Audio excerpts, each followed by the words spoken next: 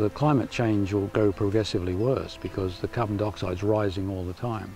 But of course, if we leave the carbon dioxide in for the next 25 years, we're going to have a big problem getting it out of the air. So that's why we need to start now, taking up the carbon dioxide while it's still a manageable problem. But Ian Jones's idea of making the oceans bloom by boosting them with nitrogen may have a very serious downside. Fish have died where there is an excess of phytoplankton. But Ian Jones thinks he can control the phytoplankton at levels that won't kill marine life. So his plan will only work where there is not much phytoplankton to begin with. But the important about ocean nourishment is we're not doing it where there's lots of productivity, we're doing it in the desert regions of the ocean. If you don't like the outcome of ocean nourishment, of course, you can just turn off the tap. This is like irrigating the desert. If you irrigate the desert, the plants bloom, but if you turn off the water, they just die and go away. The same thing will happen in the ocean. When you turn off the food supply for the plankton, they'll just die and fall to the deep ocean. The benefit of urea as a successful fertilizer is evident on most agricultural land. It is rich in nitrogen, used by farmers to fertilize their crops.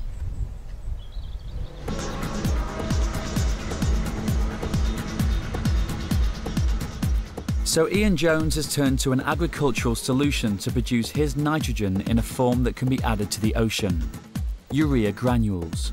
He's met up with environmental scientist John Ridley at this fertilizer factory. Nitrogen's a very common element in the atmosphere. About 80% of the atmosphere is nitrogen and about 20% is oxygen. So nitrogen is readily available. It's just not in the form that we can use for nourishing the oceans. The nitrogen, fixed in urea granules, should be easy to transfer and dissolve in seawater. Okay, what we're going to do here is just put some granular urea into just a pure glass of water. This will demonstrate the solubility of urea. This is similar to what will happen in an ocean nourishment plant, because we'll convert granular urea into a liquid form which can go through a marine pipeline and out into the marine environment to nourish the oceans. Gallons of urea in the ocean off Australia. Perhaps not every surfer's idea of fun.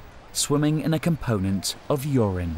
It's pretty strange that phytoplankton can prosper on this white granular material, isn't it? It is, yeah.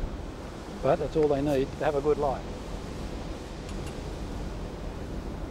So this is a pure form of urea. It has a slightly bitter taste, you know, but it doesn't taste like this. So maybe putting urea in the ocean wouldn't be so bad after all. Ian Jones plans to run a pipe from a nitrogen factory and pump gallons of urea into the ocean, feeding the plankton which absorbs carbon dioxide, then sinks to the bottom of the sea, reducing global warming. But should we be meddling with an ecosystem that's taken millions of years to evolve? We've changed the planet, and once you start managing nature, you have to continue to manage nature. There's no use hoping that it'll restore itself to a new equilibrium set up by humans. Nature will need to be managed forever now that we've changed it dramatically. If there's other ideas out there that actually can chew up some of these emissions that are being created, then I think that's fantastic, and it'd be good to see those explored.